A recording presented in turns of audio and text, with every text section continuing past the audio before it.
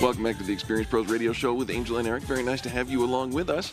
It's time for our health tip with Dr. Lee Weisbard. You can find everything you want to follow up with Dr. Weisbard at weisbarddental.com and the phone number 303-773-3373. Dr. Weisbard, welcome to the show. Good morning. Good morning, Dr. Weisbard. What are we talking about today? Today we're going to talk about veneers, and that's a real hot topic, buzzword. Everybody wants veneers. But what I want to talk about is what are veneers and why would you get veneers? All right. I would absolutely have to ask those questions myself. So I've heard the phrase, I've heard the term. It's all Hollywood. I really don't know. I don't know what a veneer is. So lead us on, Dr. Weisbard. Great. A veneer is just what it sounds like. It is a veneer or a shell that covers over something else, just like if you had plywood and you put a walnut veneer over it. So in the mouth, what a veneer is, it's a thin porcelain shell that covers a tooth. It's a more permanent solution to different types of problems, such as somebody who has very worn edges on their teeth, or discoloration, or crowding, or spacing, or they just hate the way their teeth look. What a veneer can do is it can go over the tooth and fill in spaces, adjust and correct for position, and change color, and change the surface texture and the anatomy of your front teeth.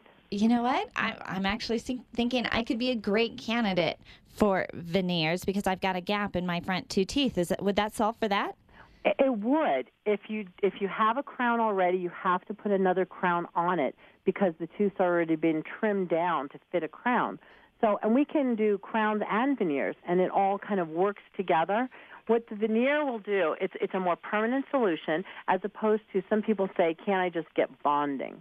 Bonding is a plastic resin material, and if you think about the difference between like a Tupperware bowl and a glass bowl, right. If you put something in there and left it overnight and then rinsed it, the Tupperware bowl is kind of tinged and the glass is clear. When you do bonding, you have to deal with repairs, staining, chipping. It's not really as permanent, so to speak, or long-term as a veneer. So a veneer is really a more permanent solution, and veneers definitely will close spaces. It will change the way you look. They're wonderful. It's a wonderful, wonderful service. Now, Dr. Lee, are veneers just for the front teeth? Most of the time it is for the front teeth. Okay. In general, a veneer is so thin that you really don't want to use it on biting surfaces or grinding surfaces. You can do premolars, kind of go back a little bit, but again, it's only for that surface on the front of the tooth. It's where you smile. It's the teeth you see when you smile or talk, Exactly. Right? Exactly, and it does in the front add strength, support. It can add length to the teeth. If people grind their teeth and they've ground them down, it can add length and really restore your teeth to look like you, but 20 years ago, which is just amazing. I think that sounds so exciting, Dr. Weisbard, because if you've got issues with your mouth, I know we're all trying to have a more youthful smile by whitening our teeth and doing some different things, but is it a lengthy process? How many visits does it take to come out with a beautiful smile? If it's done properly, placing veneers is a two procedure visit. The first visit, we trim the teeth a little bit because we don't want great big thick veneers. I like to do a very, very minor trimming of the tooth, kind of just take off a little of that surface, and then we will typically put temporary veneers on so that you go home, you don't have sensitivity, you look nice. And then about 3 weeks later, my laboratory will send us back these beautiful porcelain veneers, and then we bond them to place. Because I tend to be a little picky and I tend to take my time to do it just right, it does take about 3 hours each appointment. You know what? You want somebody picky. Absolutely. I will tell you that. So I love that about you, Dr. Weisbard. You are incredibly picky about the smiles of your clients. Tell our listeners where they can go and choose the pickiest dentist in dentistry. Well, I just wanted to say also that a lot of people say they can do veneers, but you really want to be careful and get something that's translucent, lifelike.